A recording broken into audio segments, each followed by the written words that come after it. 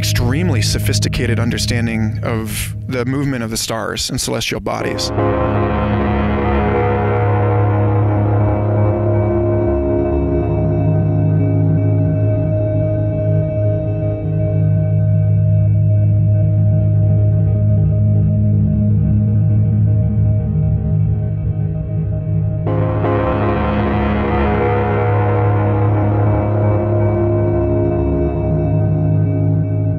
We're actually looking at these stars through bands of dust.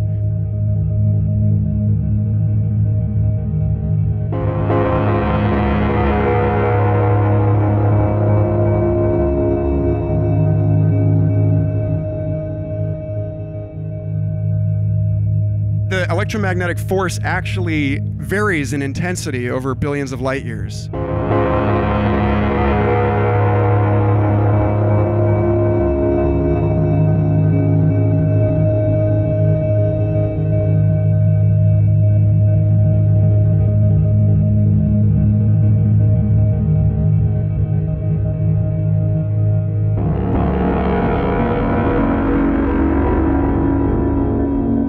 NASA found out that there is a huge tube of ions floating between the sun and the Earth, like an umbilical cord of radiation.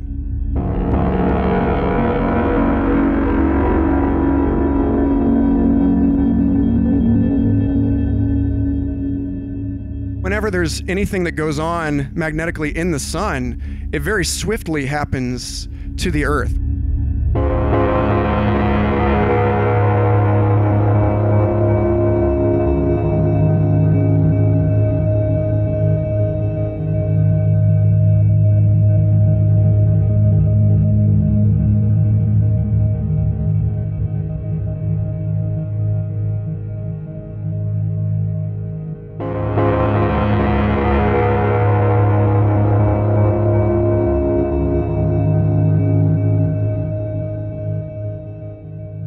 We know that a person's experience seems to be best described as fields of electromagnetism and other phenomena.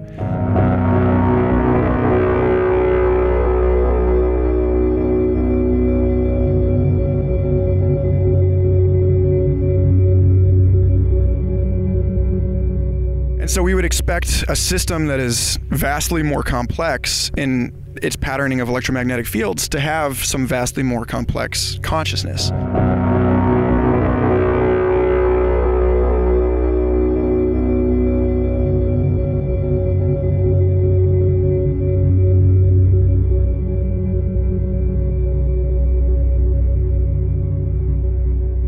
If we were an ant, we would have very different notions of complexity, I think.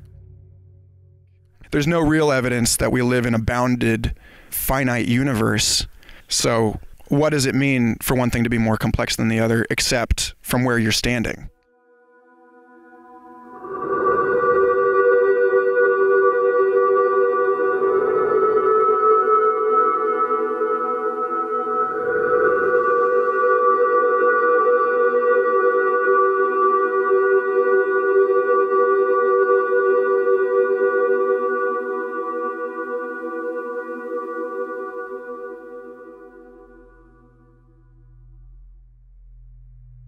The ancient people had it right in at least one respect when they were worshiping the sun and the moon and these other celestial bodies as divine intelligences.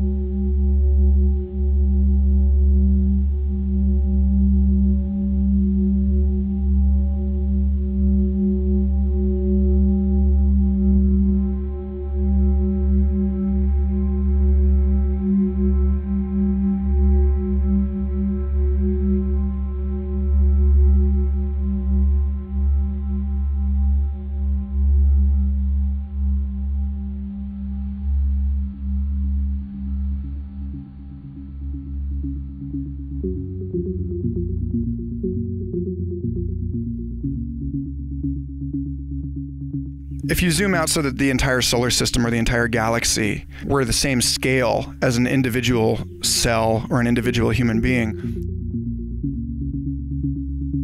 the brain, the heart, and the gut, these three major nerve centers, send out command signals, neurotransmitters, and photonic cues to the rest of the body.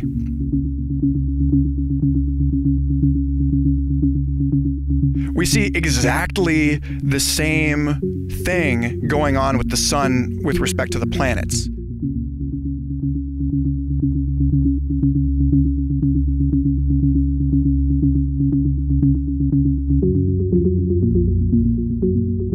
A similar pattern across scales.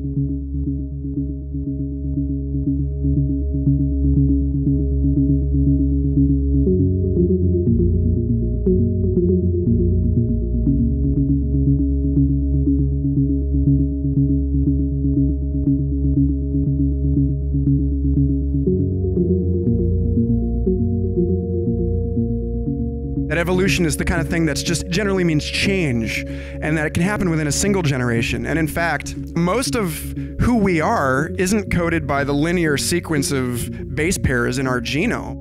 It's coded by the way that those genes turn themselves on and off. It's really a pattern of expression more than it is even just a linear code.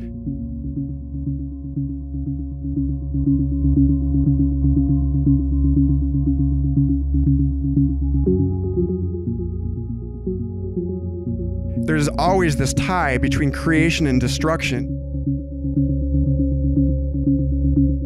The way that our minds and our bodies interact, the expression of our DNA, that these things are different from age to age. We can equally well argue that evolution is obviously ramping up into higher and higher levels of complexity at the same time that we can argue that everything is decaying and falling apart and that the metabolism of all of these organisms is only speeding up the process. We can make all kinds of absolute claims, and those absolute claims are absolutely useless because they always leave out half of it.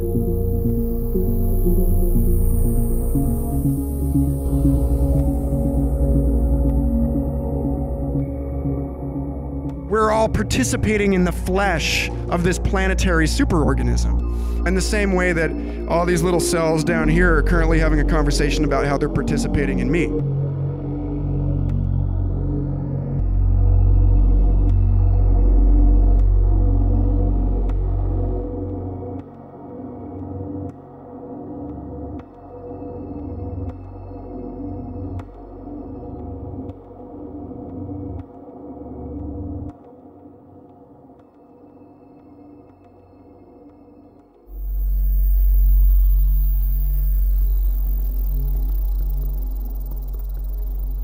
Whatever it is we do, we are embedded and therefore entrained to the electromagnetic body of our planet. And therefore, whatever happens to it happens to us. When the planet has an idea, a whole bunch of people think they have an idea at the same time.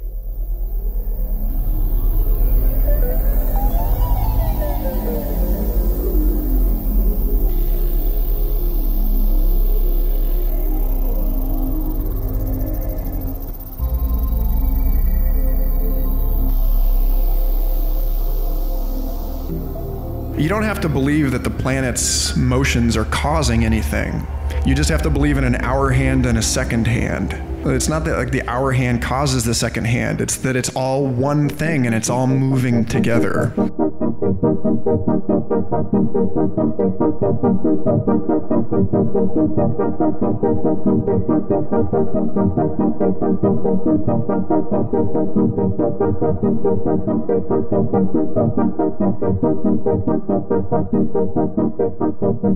The electromagnetic force seems to change in its intensity over billions of light years. That these things that we took as eternal constants in our reality are actually variables, that across space, the laws actually change.